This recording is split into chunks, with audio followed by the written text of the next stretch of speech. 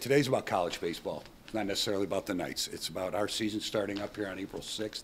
I want to welcome Coach Hibbs with the Charlotte 49ers, Coach Cooke with Davidson College, and then, of course, Kermit Smith with Appalachian State. They're here today to spend a little bit of time with us as we introduce now the 6 games that we have that we're going to be hosting here at the ballpark. On Tuesday, March 6th, we're going to have the University of South Carolina and Appalachian State here. Tuesday, March 13th, we're going to have Wake Forest with the Charlotte 49ers. We're going to have the University of Arkansas on Tuesday, March 20th with the 49ers. We're going to have the University of North Carolina and the 49ers on March 27th. UNC and USC, which has been one of our larger games, on Tuesday, April 3rd, and then Tuesday, April 24th, Duke University and Davidson College.